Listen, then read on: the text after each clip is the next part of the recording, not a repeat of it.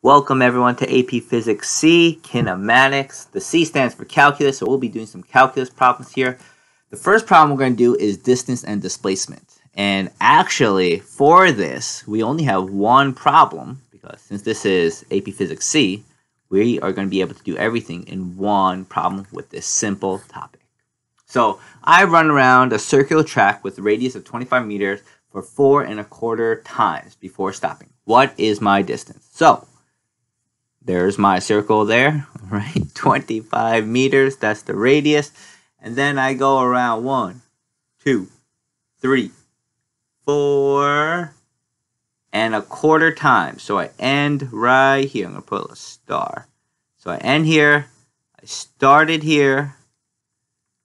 First question, what is my distance? So we know distance is the amount of ground you covered.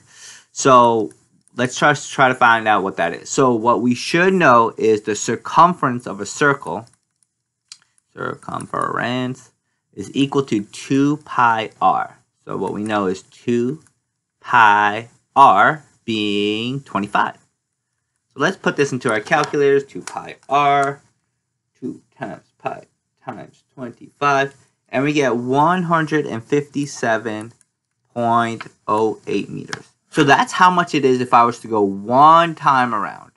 However, if I'm going 4 times and a quarter, I'm just multiplying this by 4.25. And then let's see what we get, 4.25. And then we get our answer 667, or I'm just going to put 668 meters. Okay. Next question is, what is my displacement? So when we look at this, we might think, oh, displacement. Our displacement must just be where we started to where we ended up. So this is where we ended up, finish. So it must just be from here to here. So this must be our displacement. However, that is not correct. That is not our displacement. Our displacement is actually from here. It's from here to here, which is slightly different. Okay, if we were going from here to here, that'd be a quarter of the circumference. But this isn't a quarter of the circumference.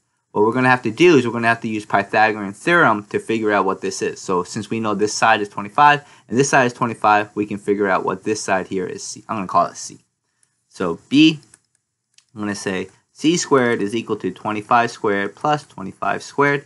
And then I get this answer as, 25 squared times 2 square root 35.36 meters. All right? And again, we're only going to do one example for this because this should pretty much cover everything that we need to know for this, for the distance and displacement. All right, guys, see you in the next one. Thanks for watching.